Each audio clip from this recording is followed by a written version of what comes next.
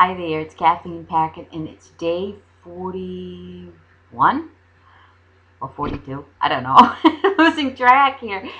It's of the Internet Lifestyle Network video challenge of 100 videos in 100 days. And today I'm going to take you on just a visual tour of Popham Beach and Fort Popham here in Maine.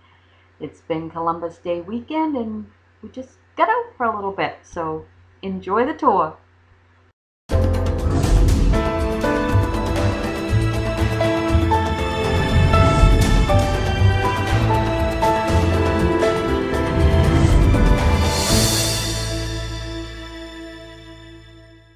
Just thought I would give you a little view of the Maine coastline.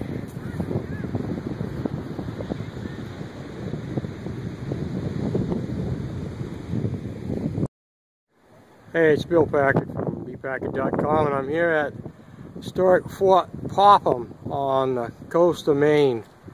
Right here at the mouth of the Kennebec River. That's looking up the river towards Bath. And we'll come around this fort here.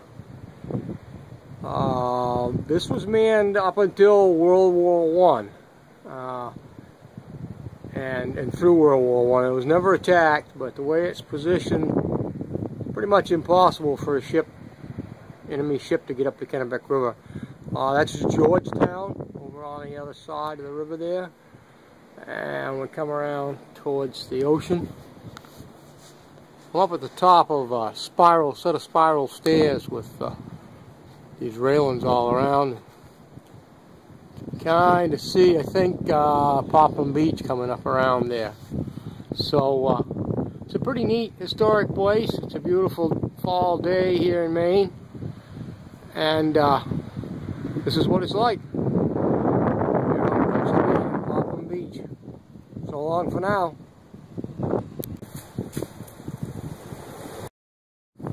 Get a little look out through a cannon hole. What they just look out from Fort Popham.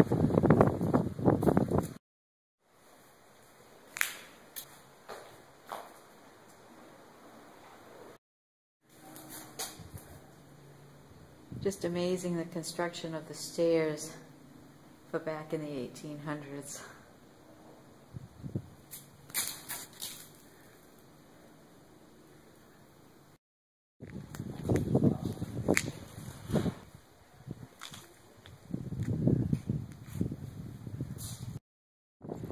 And here's the outside of the fort.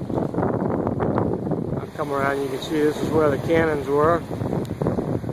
And again, it's built right on the water. It's right on the edge, and there's Georgetown again from down below, and looking out at the Atlantic Ocean. Pretty neat spot.